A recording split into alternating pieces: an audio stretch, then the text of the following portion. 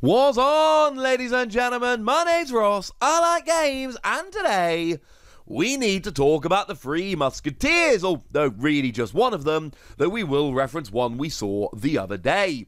You see, the other day I introduced you to the rather extreme-looking Gundramon, and it turns out Gundramon is one of the Three Musketeers. Well, turns out we got another one we need to have a little bit of a look at today. It is MagnaKidmon, and we also need to look at an option card that we blatantly knew was coming. Translations from the lovely folks at Ensan Gaming and the lovely folks over at DigimonCard.dev, who also provided any translated proxies we're using. And what we've got here is MagnaKidmon. We've got a 12 cost to play normally, 4 cost to Digivolve, 11,000 power, which makes it more expensive than average. We expect 11,311, this is slightly above. And we've got security attack +1. And security attack +1 is nice, it's fine, it's nothing to get ridiculously over the top excited about, but it's a nice little bonus. Instead of taking out 1 security card, you take out 2. It's not really a reason to play a level 6 Digimon. I mean, this is a red Digimon, right? So we could go back to the starter deck, the red starter deck, the very first red cards we ever saw, and we could pull out that level 4 Greymon, which gives you security attack +1, and then you can go up into any red level 6 you like, or any other level 6 that can Digivolve from red at some point, and then you've got security attack +1. It's a fun thing, it's cool, but it is absolutely no reason to play a level 6 at this stage in the game, not with the card pool we've got. But when you Digivolve into it, you may play a 7 cost option card from your hand without paying its cost. If you didn't do that, delete one of your opponent's Digimon with 4,000 power or less. And you might think that this sounds just a little bit familiar, and you would be right. Because this is in fact the exact same skill that we saw on Gundramon. Okay, fine, it's not exactly the same, I'm lying to you. MagnaKidmon here plays it from your hand, and Gundramon looks at the top 5 cards of your deck, and then plays one from there if there is one. For what it's worth, I kind of like MagnaKidmon better, because I like the certainty. If you Digivolve into MagnaKidmon, you are going to know for a fact whether you actually are able to do this or not, whether you have a card to play or not, whereas Gundramon here, you can dig a little bit, you can grab a card you don't have, but you might whiff.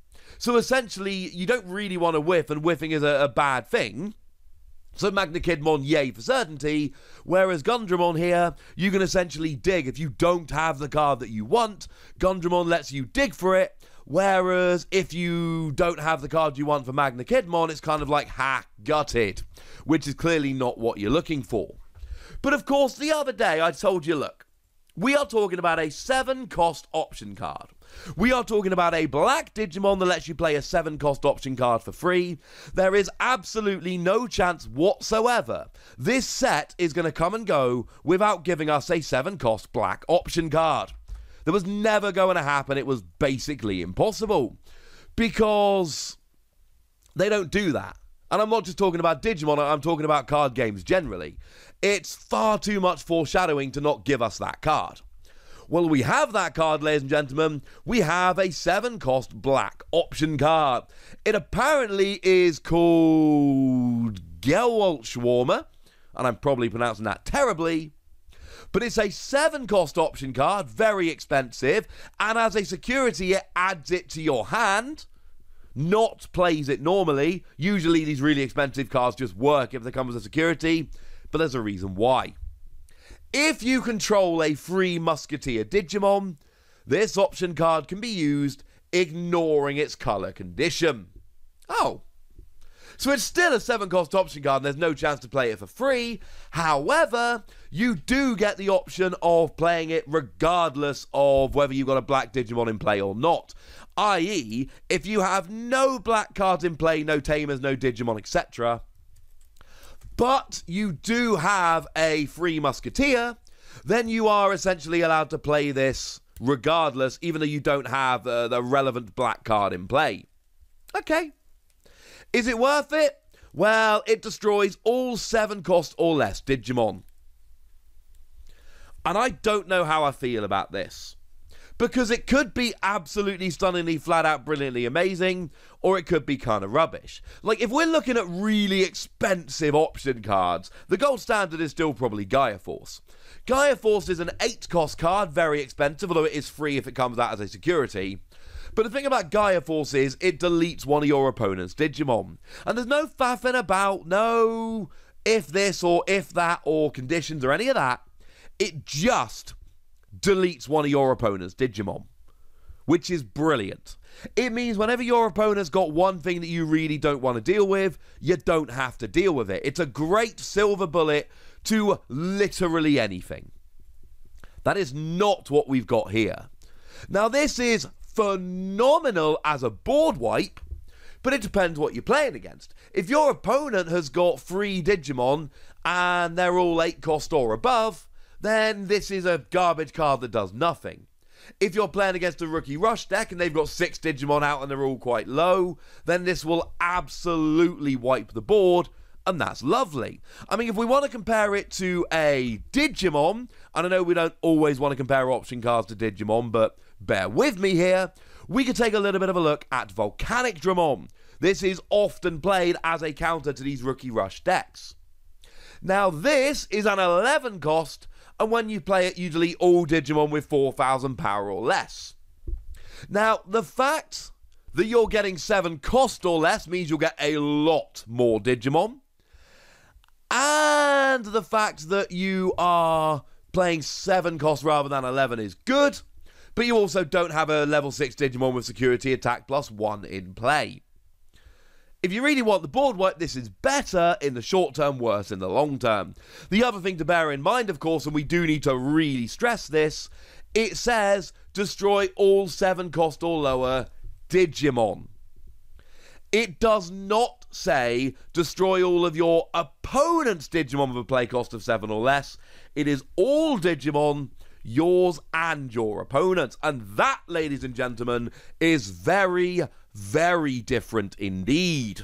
This will get your own as well. Now, for you, it's fine. You can plan around it. You can make sure you Digivolve any that you need to before you play this, although you might not have the memory you need to Digivolve and then play this, etc. I'm going to leave that one all up to you. My point is, this can backfire massively.